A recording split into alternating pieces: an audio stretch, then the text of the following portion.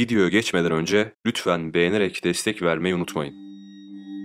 İnsanlar nereden geldiğimi bilmemeli. Hangi aileye mensup olduğumu asla öğrenmemeli. Alois Hitler.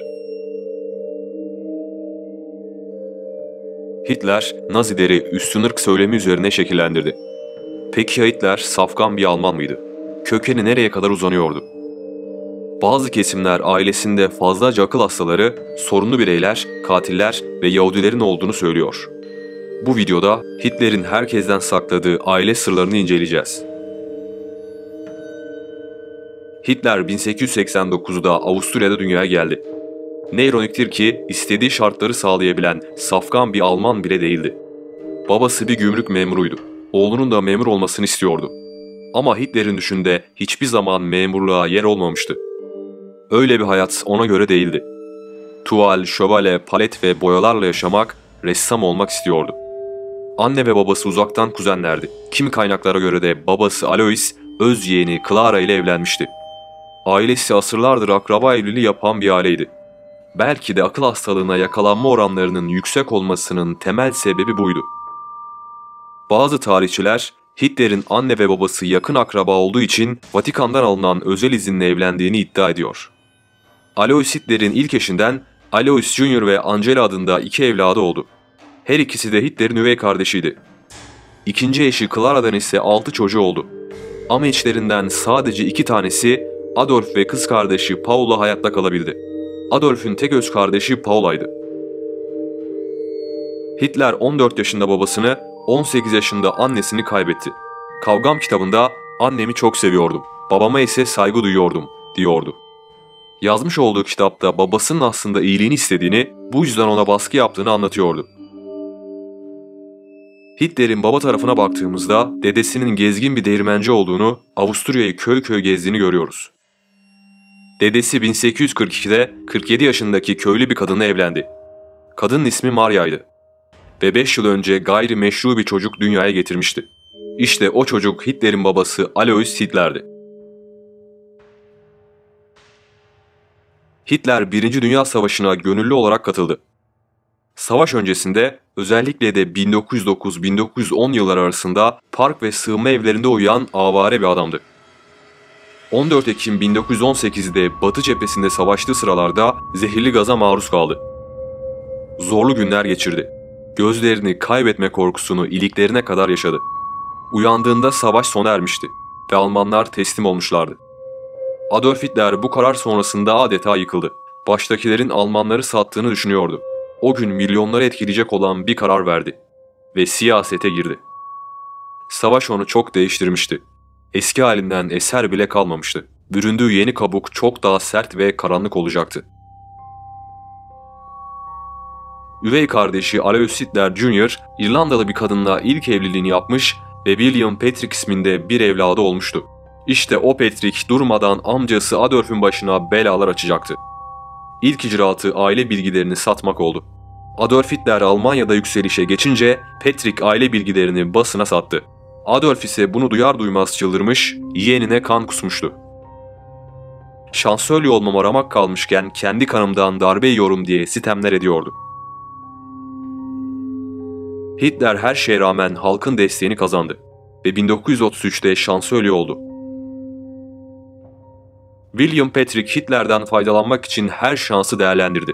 Hitler ise her şeye rağmen onu kazanmak istiyordu. Yeğenine Berlin'de bir iş buldu.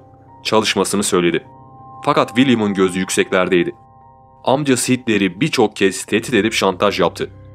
Açık açık İngiliz basınına her şeyi anlatacağını söylüyordu.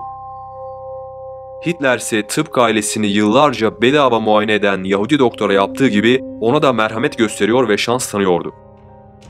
Hitler bu gelişmeden sonra yeğenine Opel firmasında satış pazarlamacısı olarak iş verdi. William'ın babası Alois Hitler ise Hitler soyisminden para kazanıyordu. Alois isminde bir lokantası vardı. İnsanlar Alois'in Hitler'in kardeşi olduğunu öğrenince lokantaya akın ettiler. Zamanla Alois Hitler'in işleri büyüdü. Ama Yahudi olan lokanta sahibiyle arası bozuldu. Alois hemen durumu Hitler'e anlattı ve artık Yahudi mülk sahiplerinin Almanya'dan kovulması gerektiğini söyledi. Hitler'in devreye girmesi elbette işe yaradı. Yahudi dükkan sahibi Almanya'yı terk edip Hollanda'ya kaçtı. Savaş başladıktan sonra William Patrick annesiyle birlikte hemen Amerika'ya doğru yol aldı.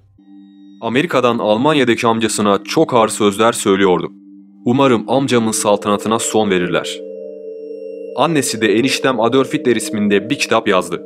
Hitler üzerinden kazanç sağladı. Patrick zamanla yeni kazanç kapıları keşfetti. Her yeri gezip Hitler hakkında söyleşiler yaptı. William Patrick 1944'te Amerika donanmasına katıldı ve amcasına karşı savaştı. Amcamın ölmesinde aktif rol almak istiyorum diyordu.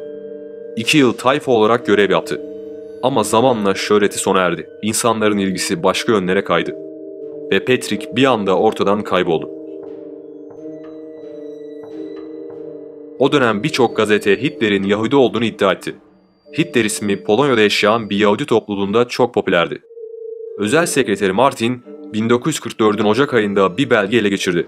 Belgede Hitler'in aile geçmişi vardı. Oldukça gizli bir belgeydi. Hitler'in Avusturya'daki akrabaları Nazi gizli polis tarafından bulunduğunda ortaya garip bir tablo çıkmıştı. Naziler onları yarım akıllı deliler olarak tasvir ediyorlardı. Hitler'in Avusturya'daki birçok kuzeni akıl hastasıydı. Hatta atalarında bu oran çok daha yüksekti.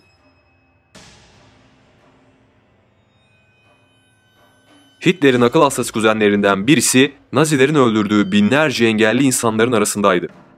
Yani tetiği çeken, kuzenini öldüren isimlerden birisi de bizzat Hitler'di. O dönemin en çok konuşulan iddiası Hitler'in Yahudi kanı taşıyor olmasıydı. Hitler soy ağacını çıkarması için Karl Friedrich isminde bir secere uzmanından yardım istemişti. Friedrich Hitler'in geçmişini uzun bir süre araştırdı ve 1-200 yıl geriye gitmeyi başardı. Hitler çıkan tablodan memnundu ve belgenin yayımlanmasına izin verdi. Fakat belgede gözden kaçırdıkları çok ilginç bir ayrıntı vardı. Salomon. Bu isim Yahudi ismine benziyordu. Yayınlanan soy ağacı Hitler'i aklamak bir kenara dursun, aksine şüpheleri daha da güçlendirdi. 20. yüzyılın başlarında birkaç Yahudi Hitler Amerika'ya göç etmişti. Hitler'in geçmişine ait belgeler savaştan sonra saklandı. Belgeler kütüphane raflarının arkasındaki gizli geçitlere yerleştirildi. İçlerinde Hitler'in Yahudi olduğuna dair bir kanıt ya da herhangi bir ipucu bulunamadı. Ama Hitler'in safkan Alman olmadığı da çok netti. Kuzenlerinden Erna, ailenin geçmişini bir kitap haline getirmek istedi ve basmayı başaramasa da 400 sayfalık bir kitap yazdı. Kitap Adolf Hitler'in çocukluğuyla başlıyordu. Erna'nın yazdığına göre babası Hitler'i sürekli dövüyordu. Annesi ise evladını korumak için kendini siper ediyordu. Hitler annesine çok düşkündü. İnsanlar Hitler'in ana kuzusu olduğunu söylüyordu. Babası içki içerken bir anda yere yığıldı ve hayatını kaybetti. Annesi ise 4 sene sonra kanser yüzünden hayatını kaybetti. Hitler'in babası despot, sert mizaçlı birisiydi. Hitler babasının özelliklerini almıştı. Tatil yaptıkları sırada üvey kardeşi Angela'nın kızına aşık oldu. Geli Adolf Hitler'e duyulan saygıdan çok etkilenmişti. Adolf Hitler'le birlikte birçok seyahate katıldı ve onu sevdi. Ama zamanla Hitler hakkındaki görüşleri değişti. Hitler'i canavar olarak tanımlıyordu. Benden istediklerini kimse bilmiyor diyordu. Geli Hitler'in evinde kaldığı 1931 senesinde intihar etti. Hitler'in tabancasını aldı ve hayatına son verdi. Belki de bu emri Hitler vermişti. Onun hikayesi hep büyük bir gizem olarak kaldı.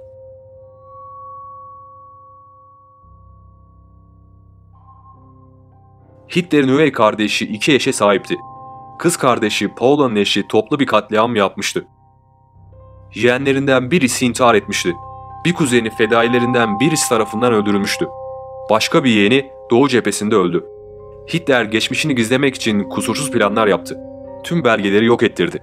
Bu konu hakkında konuşmayı herkese yasakladı. 1930'da aynen şunları söyledi. İnsanlar nereden geldiğimi bilmemeli. Hangi aileye mensup olduğumu asla öğrenmemeli. Hitler'in diğer yeğeni Patrick'in üvey kardeşi Heinz en korkunç cepheye yani Doğu cephesine gönderildi. Savaşın göbeğindeydi. Topçu birliğinde telsiz astsubayıydı. Abisinin aksine hiçbir ayrıcalık istememiş, savaşmayı tercih etmişti. 1942 senesine kadar görev yaptı. Ama o tarihte Sovyetler tarafından esir alındı ve bir hapishaneye gönderildi. Hitler'in yeğeni olduğu biliniyordu. İşkenceler gördü ve yıllar sonra hayatını kaybetti. Ruslar Avusturya'ya girince yakaladıkları esirleri aldılar ve Hitler'in büyükannesinin mezarlığına götürdüler. Mezarlığı kazdırıp büyükannesine ait bir şeyler bulmalarını emrettiler. Ama burası fahri bir mezarlıktı. Gerçek mezar burası değildi. Sovyetler Hitler'le bağlantısı olan herkesi ölüm listesine eklemişlerdi. Avusturya'da yaşayan Hitler'in uzak kuzenlerini yakaladıklarında hemen onları da esir aldılar. 25 sene ağır işlerde çalıştırdılar ve yuvalarına geri dönmelerine izin vermediler. Adolf Hitler savaş sona ermeden hemen önce Nisan 1945'te asistanı Julius'a çok özel bir görev verdi. Git ve gizli dosyalarımı yok et. Asistanı Bavyera Alplerine gitti. Burası bir karargahtı. Savaşın uzağında sessiz sakin bir yerdi. Asistanı Alplere ulaştı ve Hitler'e ait tüm dosyaları yok etti.